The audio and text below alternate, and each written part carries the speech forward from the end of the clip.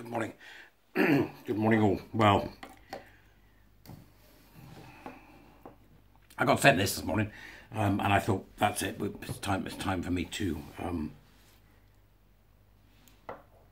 put a few things on the table, so to speak. Thank you to who sent it to me, one of my lovely warrior teachers. The Tavistock is still operating and referring children for puberty blockers. That's the subject of today's discussion that I want to bring to you. But before I do, know this. I'm pretty funded up the backside. I don't seem to be getting any traction from my tweets. I don't seem to be getting any traction on Facebook. Everything I do is undone. People have been telling me that they'll like something and 2 minutes later the like's taken off. Right? I don't know why. Is it a glitch in the matrix? I ask myself, or maybe it is a glitch in the matrix. But here's what I need you to do. Subscribe to the channel, if you haven't already, please do.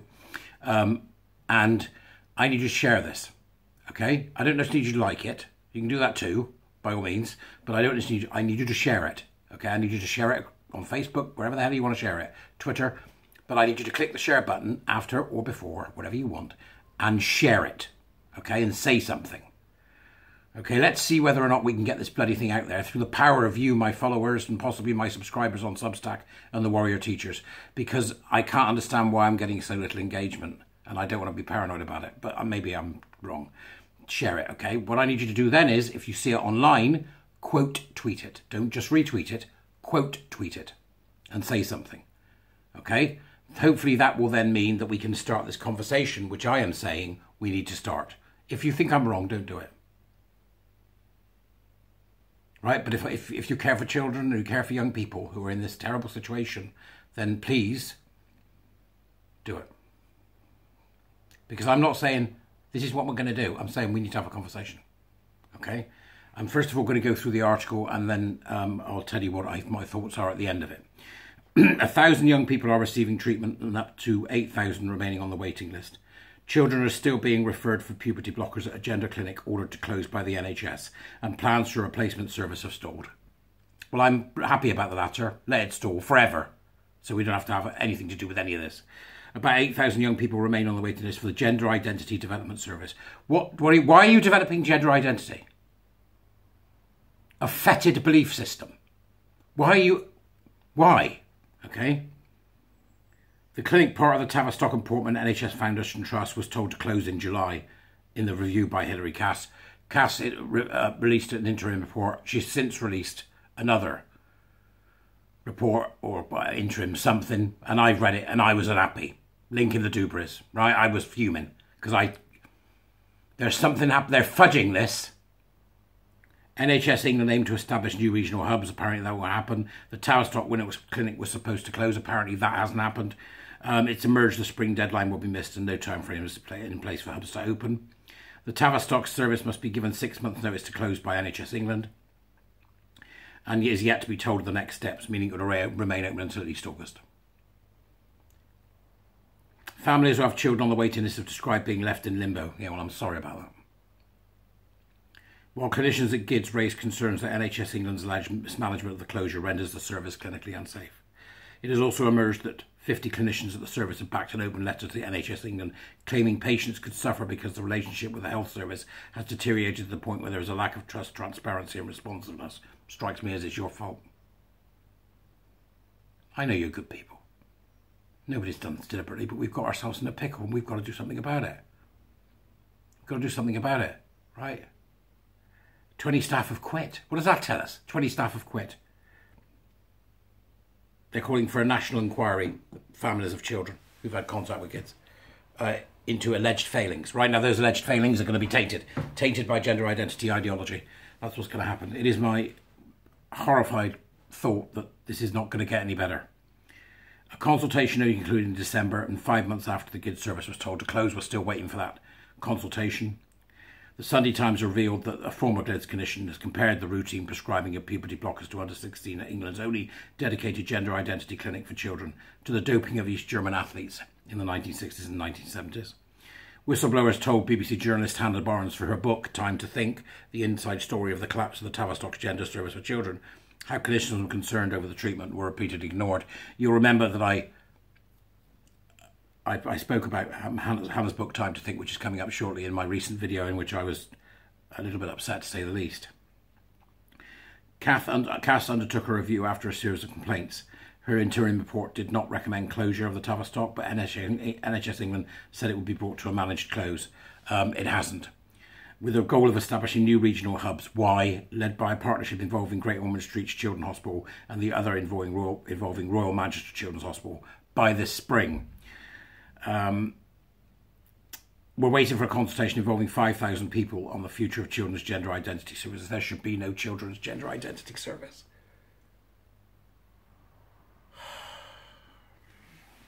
Cass said there was insufficient evidence to make any firm recommendations on the routine use of puberty blockers, and recommended they should only be prescribed on the NHS as part of a clinical trial. I'm sorry, Cass, I think you're captured. And if there's no firm recommendations on the routine use of puberty blockers, we stop them, and we stop them now. For everyone.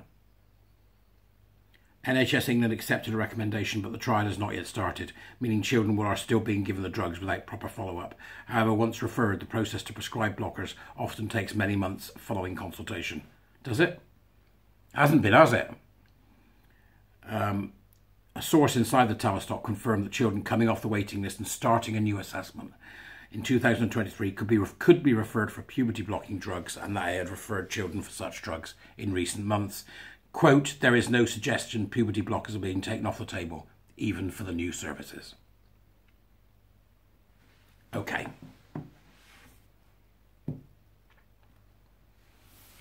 This has gone beyond. We've made a terrible error and we need to put it right, and we are now in the realms of this error is so terrible. We don't want to realise how terrible it is, so we're going to fudge the issue. That's what's happening here.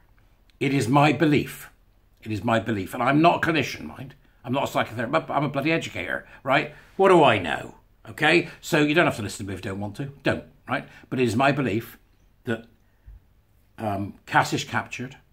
The NHS is at this point possibly fatally wounded by gender identity ideology and queer theory and critical race theory and everything else that comes with it. It's all part of the same bloody thing, really. But let's focus on this one particular one, right? That is completely captured by gender identity ideology.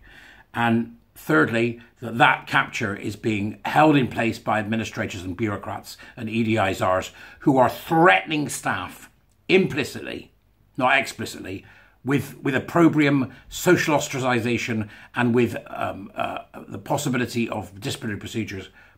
But they're doing it in a very quiet, calm way. It's not being said deliberately. It's just if you don't play ball, there's going to be trouble. That's what I think is happening, okay? That's what's going on with the NHS. When it comes to the children, they are fudging this. They are fudging it because they still believe there's such a thing as gender identity. Right? When we know it doesn't exist. It's absolute nonsense. It's been taught to people. Right? So a child says to its parent, I want to be a boy, I want to be a girl. They've either been told that by somebody else, right? They've learnt it in the social situations that they've been in through their peer groups. They're being pressured by their peer groups, or they've been taught it by a teacher at school, or they've learnt it on TikTok or Tumblr or wherever the hell it is, YouTube, with some sick influencer, right? This is the situation, okay? Now the documentary Affirmation Generation has just come out, and I put the links to it downstairs. What else do you need? What do you need? What do you need? Cass said in the bit that she put out recently, you know, this does not go beyond and into the wider social. That's the problem. That's the problem. Pause puberty blockers. Permanently.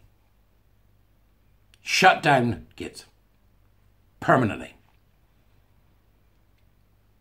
And we need a royal inquiry. You know, one of them? A big one, a royal inquiry into the infection of the UK with these vapid ideas, and those that have perpetrated them need to be brought to justice for what they have done to our society and to children. Now, that's where I'm at with most of this now, okay? And the final thing is repeal the GRA. It is a lie. You cannot change your sex. It's a lie that's in law. Get it out. Get it gone. Okay? It's got all of this needs to go. We're going to eradicate the whole lot. All right? Okay? So that's what we need to do. Now, I'm at a loss as to how we do that. Well, but I think I can probably posit some ideas because I can't get past what's going on in my head today. Right? When I read this. You imagine you could take your child in who happens to be fey and plays with girls' toys because they're a boy or boys' toys because they're a girl. Because that's the diagnostic criteria in the DSM-5, whatever the hell the bloody rubbish thing's called. That's the diagnostic criteria. You take your 10-year-old, 11-year-old child in because they happen to be a bit fey. Right, and in they go, and it starts 20 minutes later, you know. Oh, yeah, we know what you are. Yeah, you're just, you know, that's what you are. You're in the wrong body. They can rename that what they want, but that's what it is in the end of the day, right? It's not, you are unwell and we're going to help you get better. No, it's got nothing to do with changing your sex. Right? Because you can't do that. Do you understand that? You're only 10, but you can't change your sex. You are who you are. You get that, right? They're not stupid. They're criminally culpable. If they're criminally culpable, then they can understand this. And I can't get past that. So your 13-year-old goes in, get this one, because I really can't get my head around this. Now, I know for a lot of you, being 13 was a long time ago. It was a long time ago for me, but I can tell you the absolute pleasure of discovering orgasms. Don't you remember that? When suddenly it was something more than a sharp pain and a puff of wind. When it actually became a thing and you realised, and lots of things then began to change, and the excitement and the beauty of it and the absolute joy and pleasure that gives you when you're 13 years old. And I hope that every 13-year-old in this country is having a full sex life with themselves. And that might be distasteful to you, but you better get your head around the fact that that's what they hope, that's what they should be doing. This is natural human childhood development. Is at 13 or thereabouts to be doing that type of thing with oneself, okay? They're going to take that away from them. They're going to take it away. They're going to take it away. One of the greatest feelings a human can feel, and they're going to remove it from them even before they've had it, if they're 10. But if they're 13 or 14 and they go in, they're going to take it away from them when they've had it. This is evil. Evil. Ugh. So let's do a 15-year-old. Now you imagine you're 15 years old and you're 15 years old and you meet your first girlfriend. And you know that you shouldn't, but you do, right? You start playing with each other and it's lovely and it's done in a spirit of love, whether it be with your girlfriend or your boyfriend, or you've got a mate, you know, and the two of you just want to have a bit of fun. So there's the two of you having a bit of fun, and you're 15 years old and you're for the first time discovering what your body's capable of doing and what you're capable of doing to somebody else's body and how you can give pleasure and do so in a loving and kind way. You're 15. Then they give you puberty blockers and they take that away from you. How anti-human does this have to be before people will go no? How anti-human? Right, how much do they have to do it in your front room? Do they have to start operating on people in the front room before you get off the damn bench and speak? Now, I think this way forward here is, and I sound like a nutter today, but it is, I'm rather angry. So what I'm saying is this. Look at the work that's been done. Transgender Trend, Sex Matters, Safe Schools. All of these groups, fantastic groups.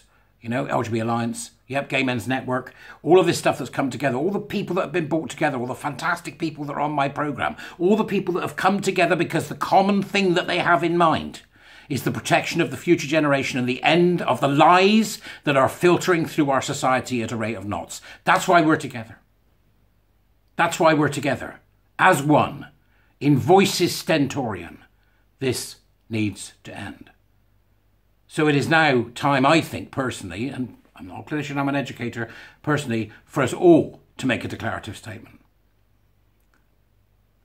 The subscription of puberty blockers to children who are mentally unwell rather than actually having an early onset puberty, who are mentally unwell, needs to be banned immediately.